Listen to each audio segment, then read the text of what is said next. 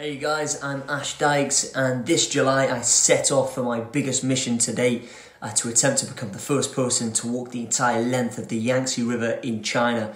It's the highest source of any major river at over 5,100 meters above sea level in the Tibetan Plateau, and from there I'll be walking for 4,000 miles to the mouth of the Yangtze, where it pours out into the East China Sea situated near Shanghai.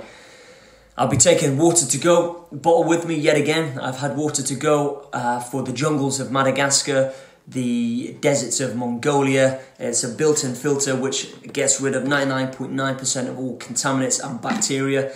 Water to go have supported me from the very beginning on 2 previous world firsts to walk across Mongolia and Madagascar, and I look forward to taking it now to China with me this July.